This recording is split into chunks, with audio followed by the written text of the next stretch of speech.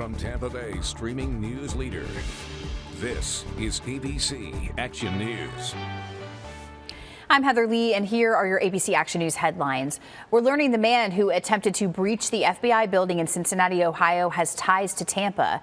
State voter records show that Ricky Schiffer was registered to vote in Tampa last year. He was armed and wearing body armor when he tried getting into the FBI building on Thursday.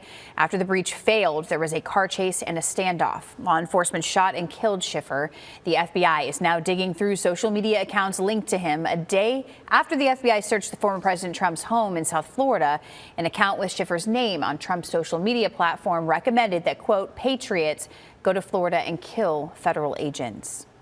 Police are investigating a shooting that killed a 15-year-old yesterday in St. Petersburg. Police say the teen was visiting a friend's house at a home near 43rd Street South and 12th Avenue. He died at the hospital.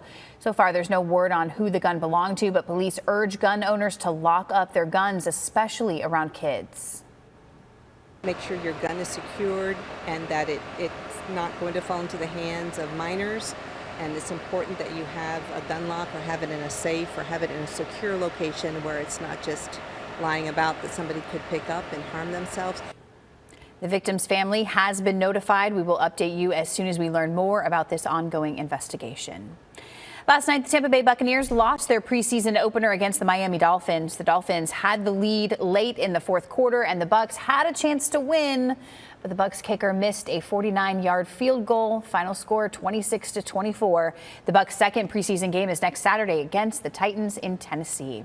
Now let's check in with Jason Adams for a look at your forecast. And we do have a better chance to see scattered showers and thunderstorms today. Your rain chance up to 60%, and it'll be highest at the coast during the morning and early afternoon hours. And then we'll see the highest coverage shifting inland by the afternoon and evening. And with the added clouds out there with some of these scattered areas of rain, we'll see temperatures held into the upper 80s to around 90 degrees versus mid to upper 90s like we saw through most of July. So we have that added cloud cover and that better rain chance here in August, and that's going to help at least keep temperatures down slightly. Notice the coverage not too widespread through the morning hours, but again, the best chance will be here along the coast, and then it becomes a bit more widespread as the sea breeze pushes inland and works with, of course, daytime heating as temperatures rise up to around 90 degrees. Now, Sahara dust does make a return Monday and Tuesday. That will nudge the rain chances back down to around 30 to 40%. By Wednesday, Thursday, Friday, it goes back up to around 50 to 60%. Heather?